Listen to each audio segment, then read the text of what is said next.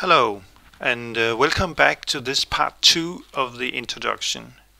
In this part I would like to demonstrate a little about how to navigate the control surface and also the different applications that can be found. It's not going to be very detailed. There will be other sessions that will go detailed into each individual item.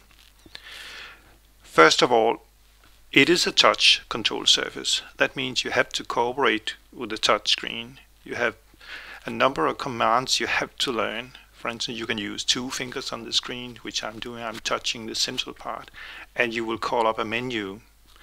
So 2 fingers on the screen, that is the same as right-clicking on the mouse. If I do it the same thing with the mouse, I call up the same menu, but you can see the scaling, the distance between the lines are different now. So it's adaptive depending on wherever you're controlling it from a mouse or your finger. I close that, call up another menu that is much longer. You can see with the mouse, you can see a lot of items. I can click on the folder and I can unfold. It works pretty much like a phone or a pad. If I do the same with my finger, you can see the distance. Then I can scroll by touching the center. I can move, or I have an invisible scroll bar to the right side, which also permit me to move the lines up and down. Touching an item will unfold. Okay. The horizontal menu, here you can see a tiny arrow here in the corner. That tiny arrow is indicating that you have more menus sitting to the right. In total you have 24 keys, so if I put my finger on this and I can slide it to the right, and now you can see I can slide it both to the left and to the right. I can do another slide.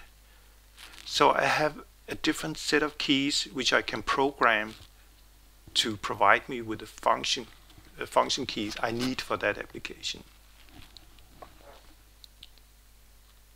On the vertical bar you have exactly the same. I can move it up and down. If I'm using the mouse, I simply use the mouse wheel to click and rotate for the items.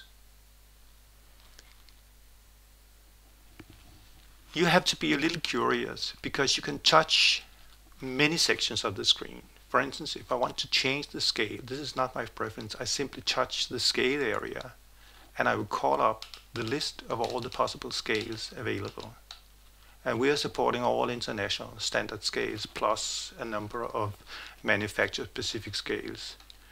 We are currently looking at the peak web scale, and that is a DK Technologies specific scale. That's a 2 peak scale. This is digital full scale, and this is 3 dB above digital 0. More about that in a special session where I'm talking about the 2 peak. So you have a number of presets. We have predefined some presets. This is a 2-channel preset where I have momentary loudness and short-term loudness. If I don't want to use loudness, I simply click on the bars and select the off key, and the loudness bars will go away. Similar, I can change the color if I click on the bar. I want this to be yellow. So it's very easy to tailor the layout of the screen. Change the bar width. I want this to be narrow, and you can see now I've changed that to narrow. Change it back to jumbo.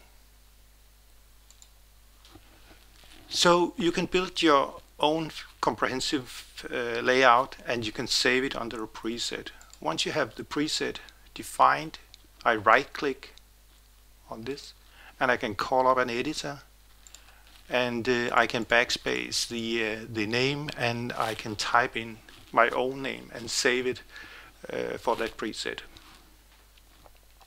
I quit that. Then you can see we have a range of applications. We are currently looking at the starfish application. We call it starfish because that's universal. It's also covered where we have the starfish. I can select the starfish preset. This is the starfish, and you can see this is a 5+1 layout with the starfish and time code. Then we have the FFT spectrum analyzer, which will work in multiple modes, and you can select the channels you want to put a frequency analysis on. I'm currently looking at the left channel. I can switch to the right channel if I want. They are carrying the same signal. And also you have a graphical loudness. I could switch back to the previous preset, because once that is cleared, you can see this graph is starting to draw the loudness versus time for you to log and make an analysis if you're working with loudness.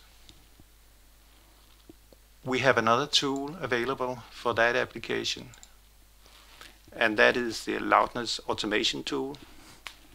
And if I click on that, you can see a graph where you can see a historical view of the loudness. This graph will work both with the SMPTE time code or with the internal timer, so you can work with loudness. There will be a special session where I'm demonstrating the functionality of the loudness automation package.